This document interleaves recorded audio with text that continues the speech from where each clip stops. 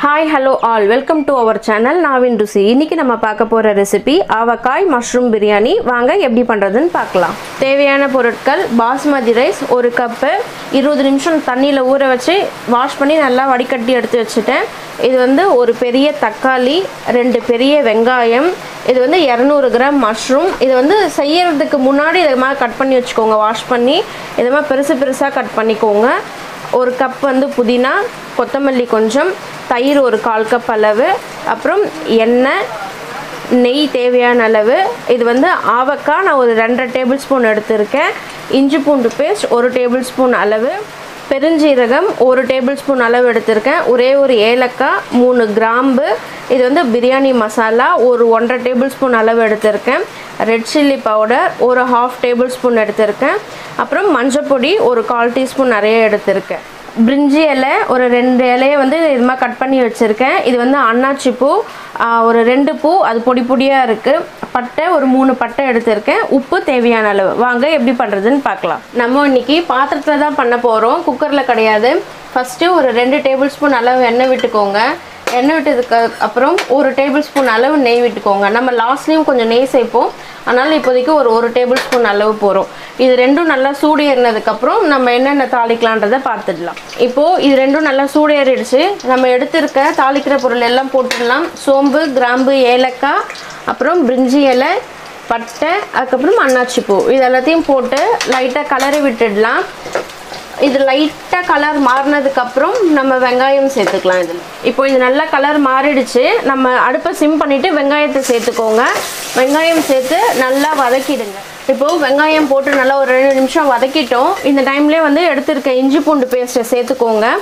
ஏன்னா அப்போ தான் அந்த ராஸ்மல் வந்து அந்த வெங்காயத்தோடவே சேர்த்து வதங்கிடும்.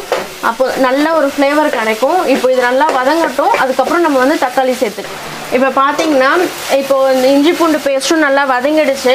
இந்த டைமில் தக்காளியை சேர்த்துக்கோங்க. தக்காளியும் சேர்த்து நல்லா ஒரு 2 நிமிஷம் நல்லா ஃப்ரை பண்ணுங்கள். ஹை ஃப்ளேம்லேயே வச்சு ஃப்ரை பண்ணுங்கள். அது கொஞ்சம் மெஸ்ஸியாக ஆகணும் தக்காளி, அது வரையும் நல்லா ஃப்ரை பண்ணிக்கலாம். இப்போது தக்காளியும் வதங்கிடுச்சு. இந்த டைமில் வந்து மஞ்சள் பொடி, மிளகாய் பொடி ரெண்டும் சேர்த்துக்கலாம். அடுப்பை சிம் பண்ணிவிட்டு சேர்த்துக்கோங்க. எடுத்துருக்க பிரியாணி மசாலாவும் சேர்த்துக்கலாம். நல்லா கலந்துடுங்க. இது போடுறதுனால நல்லா ஒரு கலர் கொடுக்கும். உங்ககிட்ட பிரியாணி மசாலா இல்லாட்டி கரம் மசாலாவை 1 டேபிள் ஸ்பூன் சேர்த்துக்கோங்க. உங்ககிட்ட பிரியாணி மசாலா பவுடர் இல்லாட்டி இதை நல்லா கலந்து விட்டுடலாம். இப்போது எடுத்து வச்சுருக்க புதினாவில் பாதி புதினா போட்டுக்கலாம். அப்புறம் இறக்கும்போது பாதி கொஞ்சம் போட்டுக்கலாம். போட்டு நல்லா வதக்கிடுங்க. அப்புறம் எடுத்துருக்கோம் இல்லையா தயிர், அதையும் வந்து சேர்த்துக்கோங்க. மோஸ்ட்லி தயிரை வந்து வடிகட்டிடுங்க நல்லா ஒரு துணியில் போட்டு. நான் அப்படி தான் எடுத்து வச்சுருக்கேன். ஏன்னா நம்ம மஷ்ரூம் போட்டு பண்ணுறதால அதில் வந்து தண்ணி விடும். ஸோ தயிரும் இருக்கிறதுனால ரொம்ப தண்ணியாகிடும்.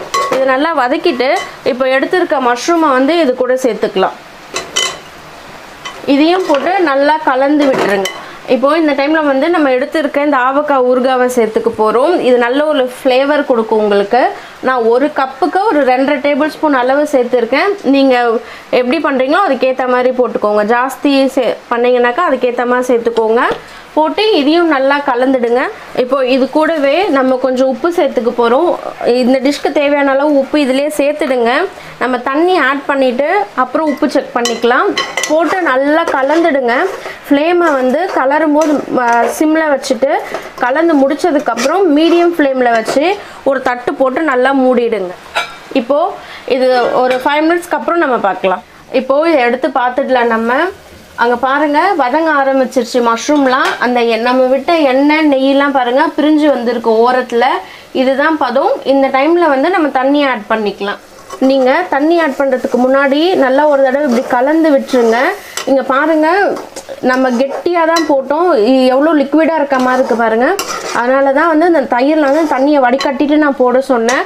இப்போ எப்போவுமே வந்து பாஸ்மதி ரைஸ்க்கு 1 கப்புக்கு 1.25 அளவு தண்ணி வைப்பேன். இன்றைக்கி 1.25 அளவு தான் தண்ணி வச்சுருக்கேன். 1 கப் ஃபுல்லாக, அப்புறம் ஒரு 1/4 கப் போட்டு இது நல்லா கொதிச்சதுக்கப்புறம் நம்ம அந்த பாஸ்மதி ரைஸை ஆட் பண்ணிக்கலாம். நீங்கள் தண்ணி இதில் விட்டுட்டு உப்பு போருமான்னு செக் பண்ணிக்கோங்க. செக் பண்ணிவிட்டு அதுக்கப்புறம் அரிசியை சேர்த்துக்கோங்க. இது இப்போது நல்லா கொதிக்கட்டும். இப்போது தண்ணி நல்லா கொதிக்க ஆரம்பிச்சிருச்சு. இந்த டைமில் அடுப்பை சிம் பண்ணிவிட்டு நம்ம எடுத்துருக்க அந்த பாஸ்மதி ரைஸை சேர்த்துக்கலாம். நல்லா தண்ணி இல்லாமல் சேர்த்துக்கோங்க. இங்கே பாருங்கள் நான் தண்ணி நல்லா வடிச்சிட்டேன். இந்த மாதிரி இருக்கணும். தண்ணி சொதன்னு இருக்கக்கூடாது அரிசியில். இப்போது சேர்த்து நல்லா ஒரு கலரிடுங்க. ஃப்ளேமை வந்து ஹை ஃப்ளேமில் வச்சுக்கோங்க. ஹை ஃப்ளேமில் வச்சு தண்ணி இது கொஞ்சம் நல்லா இழுக்கட்டும், அதுக்கப்புறம் நம்ம பார்க்கலாம். இங்கே பாருங்கள், தண்ணி நல்லா இழுத்துடுச்சு. இந்த டைமில் ஒரு கலரி விட்டுடுங்க. விட்டு இந்த மாதிரி லெவல் பண்ணிடுங்க. லெவல் பண்ணி தட்டு போட்டு மூடிடுங்க. ஃப்ளேமை நல்லா லோ ஃப்ளேமில் வச்சு ஒரு 15 to 20 மினிட்ஸ்க்கு அப்புறம் நம்ம பார்க்கலாம். இப்போது கரெக்டாக 20 மினிட்ஸ் ஆகிடுச்சு. இந்த 20 மினிட்ஸில் நான் 2 தடவை நல்லா கலரி விட்டேன். பாருங்கள் எவ்வளோ சூப்பராக பர்ஃபெக்டாக வந்திருக்குன்னிட்டு. இந்த டைமில் நம்ம ஒரு டேபிள் ஸ்பூன் அளவு நெய் விட்டுக்கலாம். அப்புறம் எடுத்துருக்க புதினால கொஞ்சம் போட்டுக்கலாம். அப்புறம் எடுத்துருக்கோம் இல்லையா கொத்தமல்லி, இதையும் வந்து ஃபுல்லாக சேர்த்துக்கலாம். நல்லா சேர்த்து நல்லா அடியும் தானமாக கலந்து விட்டுடுங்க. இது மாதிரி நல்லா கலந்து மூடி வச்சுடுங்க. மூடி வச்சு ஃப்ளேம் ஆஃப் பண்ணிவிடுங்க. ஒரு 5 மினிட்ஸ்க்கு அப்புறம் எடுத்து சர்வ் பண்ணிங்கன்னா சூப்பரான ஆவக்காய் மஷ்ரூம் பிரியாணி ரெடி ஆகிடுச்சு. இந்த டிஷ் செய்து பார்த்துட்டு உங்களுக்கு பிடிச்சிருந்தா மறக்காமல் என்னோட கமெண்ட் செக்ஷனில் கமெண்ட் பண்ணுங்கள்.